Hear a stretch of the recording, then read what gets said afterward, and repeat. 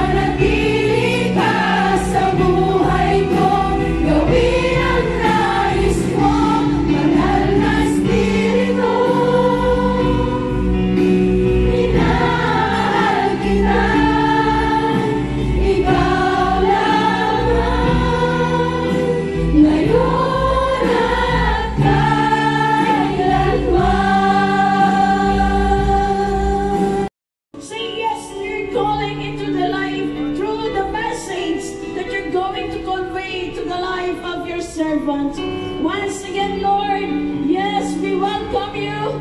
Come, Holy Spirit, and move in your own special way. And we entrust to you the rest of the hour.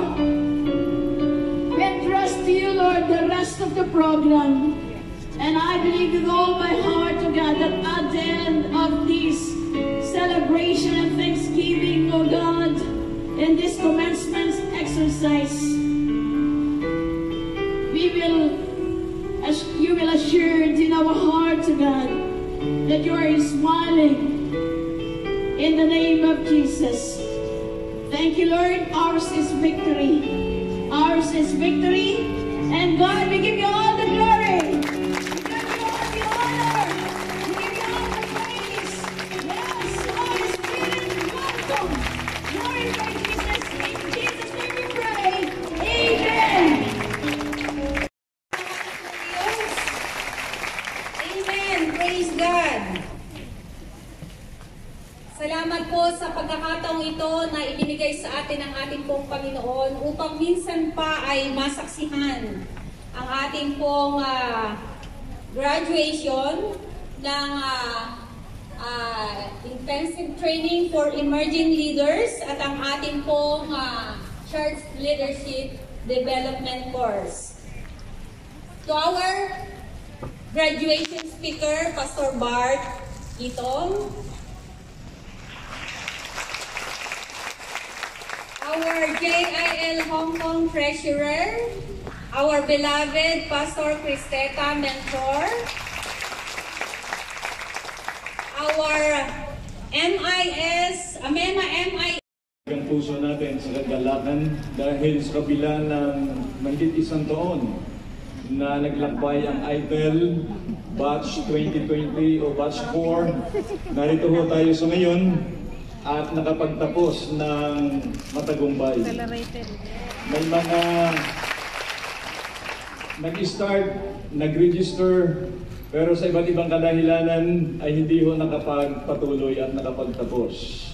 Kaya ho, ang isa sa mga bagay na nagbigay ng kakaibahan sa lahat ng mga graduates dito sa ngayon ay yung bunga ng persistency. At sa ngayon, bago po ako bumaba at maipahayag din ang taus-pusong congratulations sa inyong magigiting na nagtatapos sa ngayon sa kurso natin sa Itel. Nais ko lang hong bigyang diin that all of you belong to the continuity link of the ministry between its today and its future.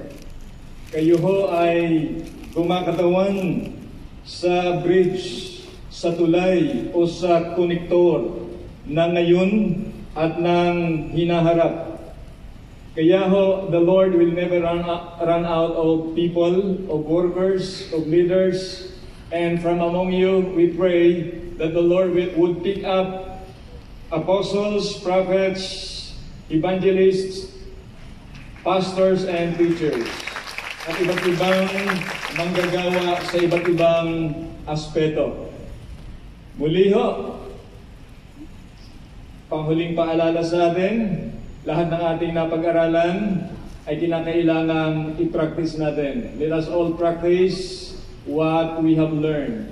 Again, congratulations, Itel Batch 4 graduates.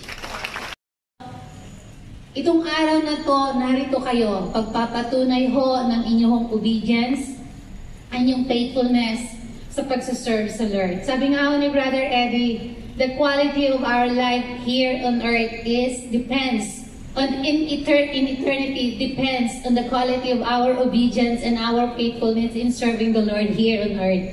Indeed po, keep going on. Ang pagtatapos ay hindi ho ito ang end ng inyong paglilingkod sa Panginoon. Bagkus ito lamang ho ay simula ng inyong calling sa Lord sa kanyang ministeryo. Kaya ho, ang buhay ho natin na tinubos ng Panginoon, ibigay ho natin sa Lord. Serve Him faithfully, for indeed, God who calls you is faithful. God bless you all.